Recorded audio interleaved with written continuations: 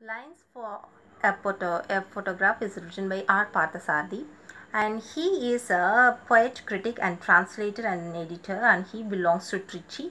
And he is an editor of Oxford University Press also, and a member of Sahitya Academy in India. And his themes were the humor and irony, and he is an associate professor in Sidcamus College, USA.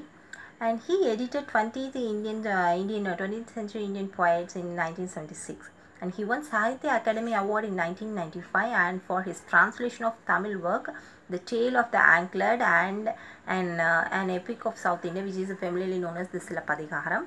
And this poem, Lines for a Photograph, is a poem and autobiographical poem also.